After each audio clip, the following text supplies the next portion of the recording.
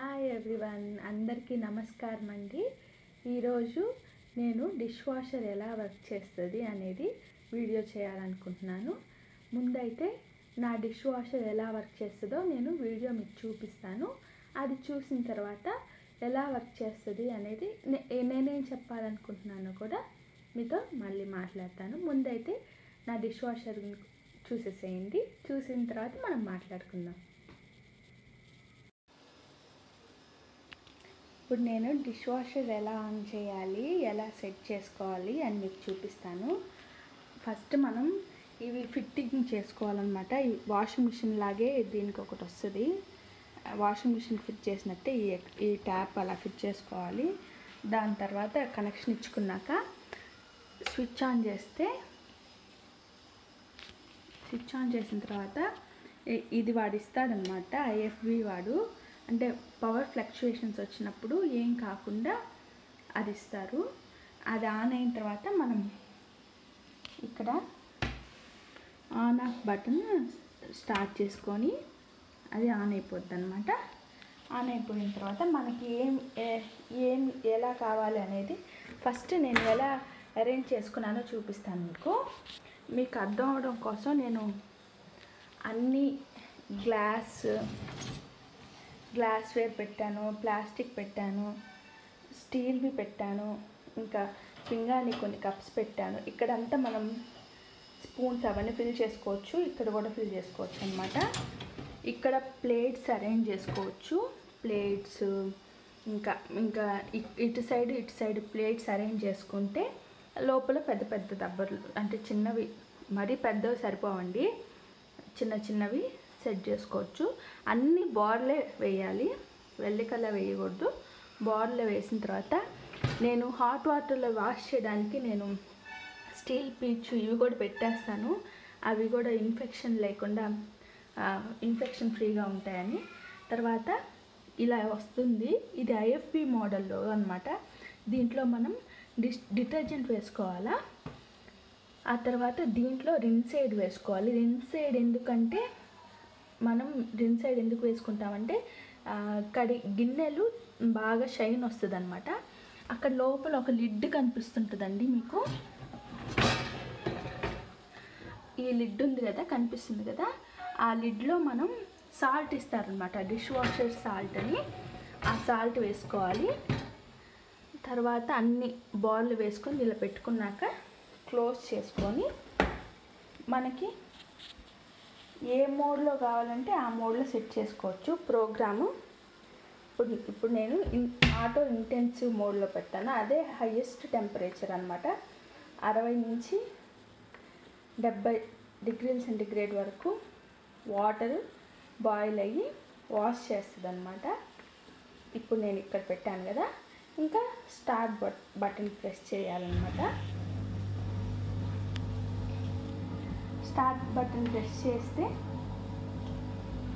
మనకు సైకిల్ ఎంతసేపు అనేది చూపిస్తుంది.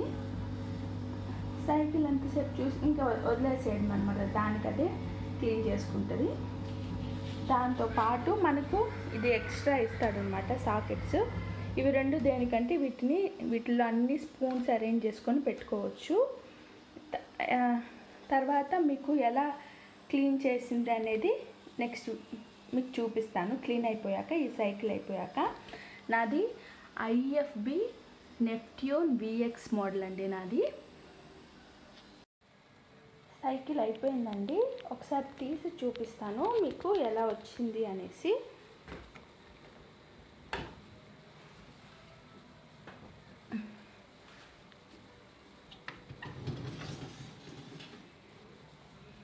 చూడండి,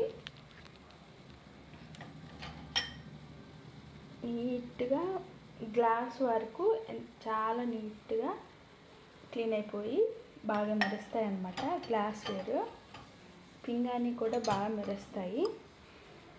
లోపల ఉన్నవంతా పోతాయి అన్నమాట. స్టీల్ ఈ షైన్ ఉంటుంది కదండి, ఈ షైన్ కోసమే ఆ రిన్సైడ్ వాడతామన్నమాట. ఇలా క్లీన్ చేస్తుంది. కాకపోతే ఏంటంటే ఇప్పుడు వచ్చే డిష్ వాషర్స్లో అల్యూమినియం కూడా వాష్ చేస్తుందంట, కానీ మీకు అల్యూమినియం మాత్రం అంత బాగా వాష్ చేయలేదండి, నల్లగా అయిపోతాయి. అస్సలు వేయకూడదు డిష్ వాషర్లో. అందుకని మీకు ఒకసారి వేసి చూపిద్దాము అని వేశాను. ఇది క్లీన్ కాదు, ఇంకా బ్లాక్ అయిపోద్ది అనమాట డిష్ వాషర్లో పెడితే. అస్సలు వేయకూడదు అల్యూమినియము. మిగతా గ్లాస్ వేర్ కానీ స్టీల్ కానీ మిగతా ఏం వేసినా చాలా నీట్గా క్లీన్ అయిపోతాయి. మా వాళ్ళు మనకి చాలా ఆప్షన్స్ ఇచ్చుంటాడండి వాళ్ళు. Extra mode, extra hygiene, tablets కూడా దొరుకుతాయి అన్నమాట డిష్ వాషర్లో యూజ్ చేసేవి. దానికోసం హాఫే వేసామనుకోండి, ఒకవేళ హాఫ్ లోడ్ వేసామనుకోండి, ఆ బటన్ ప్రెస్ చేసి హాఫ్ వరకే వాష్ చేస్తుంది అనమాట. కరెంట్ సేవ్ అవుతుంది. అలాగే ఇటు పక్క ఆప్షన్స్ ఇచ్చుంటాడు, ఇవన్నీ యూజ్ చేసుకోవచ్చు. అలాగే ఈ 2 ఆప్షన్స్ ఉన్నాయి కదా మీకు కనిపిస్తున్నాయా, ఇవి 2 బ్లింక్ అవుతున్నాయంటే ఒకటేమో రిన్సైడ్ అయిపోయిందని, ఇంకొకటి సాల్ట్ అయిపోయిందని అనమాట. ఇది నా డిష్ వాషర్ అండి. నేను నా కిచెన్లోనే ఫిట్ చేసుకున్నాను. మీకు క్లియర్గా కనిపిస్తుంది అనుకుంటున్నాను.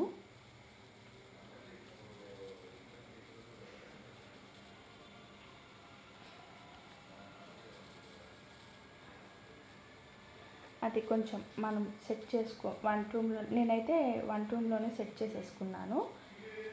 అన్నీ ఇదిగోండి, ఎనర్జీ సేవింగ్ కానీ A++ అనమాట. ఇది అంటే మనకి ఎనర్జీ ఎఫిషియెంట్, ఎలా ఎంత వాటర్ తీసుకుంటుంది అన్నీ ఇచ్చున్నాడు అనమాట.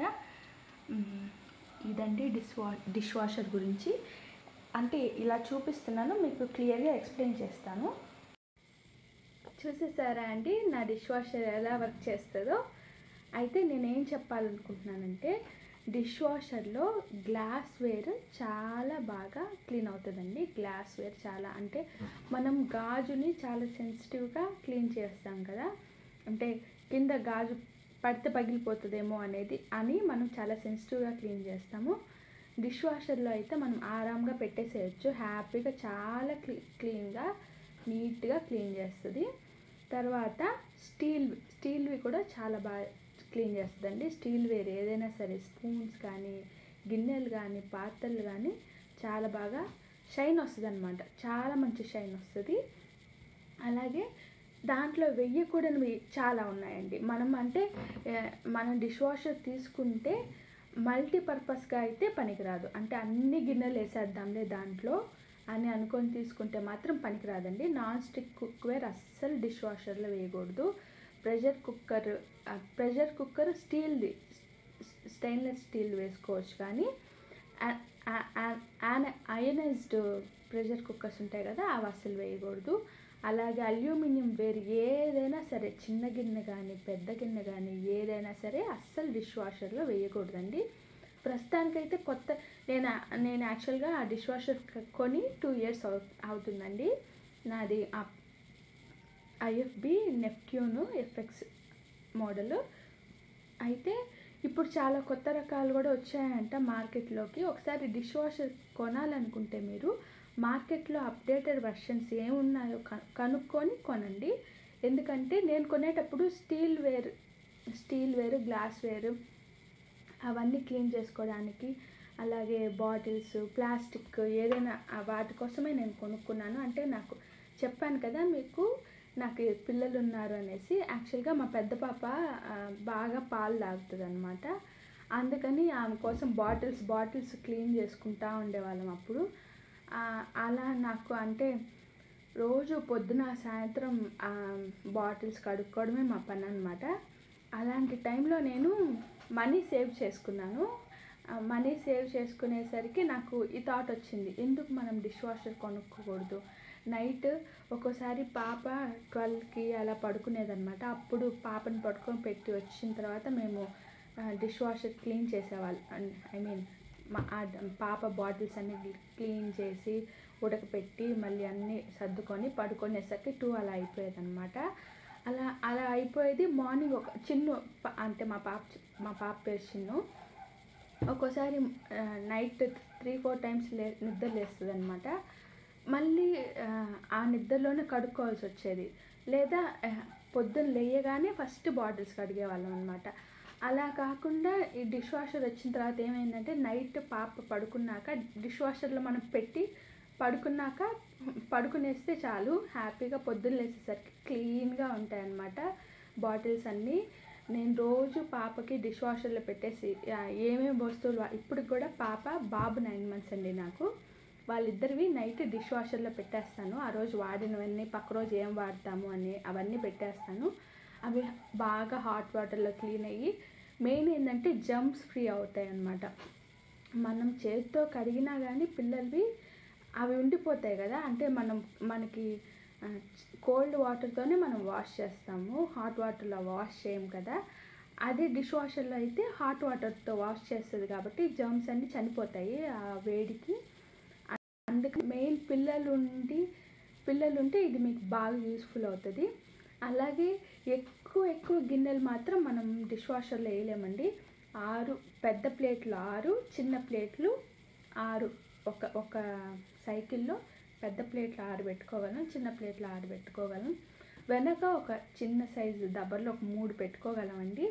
పైన గ్లాసులు చిన్న గిన్నెలు అన్నీ పడతాయి, అంతే పడతాయి. కానీ మనం వాడిన గిన్నెలన్నీ ఒక్కసారే వేసేయాలంటే మనకు కుదరదండి. ఎందుకంటే ఎంత ఎక్కువ డబ్బులు పెట్టుకున్నా కానీ డిష్ వాషర్ సైజెస్ ఒకటే అండి. కాబట్టి మనం ఫ్యామిలీ ఎక్కువ మంది ఉన్న ఫ్యామిలీలో అయితే 2-3 సార్లు డిష్ వాషర్ యూస్ చేయాల్సి వస్తుంది. లేదు ఇంపార్టెంట్వి అయితేనే మనం డిష్ వాషర్లో పెట్టుకొని క్లీన్ చేసుకోవచ్చండి. అంటే చాలా ఖరీదుతో కొంటుంటాం కదా గ్లాస్వేర్, మనం ఫుడ్ పెట్టుకునే బౌల్స్ కానీ అవన్నీ చాలా కాస్ట్ ఎక్కువ ఉంటాయి కదండి. అవన్నీ కడగడానికైతే బాగా యూస్ అవుతుంది. అంతేగాని మనం వాడుకునే ప్రతిదీ ఎత్తి డిష్ వాషర్లో వేసేసి అది క్లీన్ చేసేస్తుంది అనుకుంటే చేయదు. ఎందుకంటే 3-4 సార్లు డిష్ వాషర్ వేయాల్సి వస్తుంది. డిష్ వాషర్లో అన్నీ సర్ది మళ్ళీ తీసుకునే టైంలో మనమే వాష్ చేసేసుకోవచ్చు. ఇంకోటి ఏంటంటే డిష్ వాషర్లో అన్నీ సర్దుకునేటప్పుడు ఇప్పుడు టీ పెట్టుకుంటాం కదా, ఆ టీ పెట్టుకునే వాటిల్లో కిందంతా అది పాలు అంటుకుపోతుంది కదా, అది అట్లే పెట్టేస్తే మాత్రం అస్సలు క్లీన్ చేయదండి. మనం దాన్ని ఫస్ట్ అదంతా స్క్రబ్ చేసేసి అప్పుడు పెట్టాలి, అప్పుడే అది కడుగుతుంది. లేకపోతే మనం ఎక్కడున్న మాడు అంటుకుంటుంది కదా, అవన్నీ తీయకుండా పెట్టేసామంటే ఆ మాడంతా క్లీన్ చేయకుండా మనం పెట్టామంటే డిష్ వాషర్లో అది క్లీన్గా రాదండి. మనం గ్లాస్వేర్, స్టీల్, ప్లాస్టిక్, పింగాణి ఈ 4 వేసుకోవడానికి డిష్ వాషర్ బాగా యూజ్ అవుతుంది.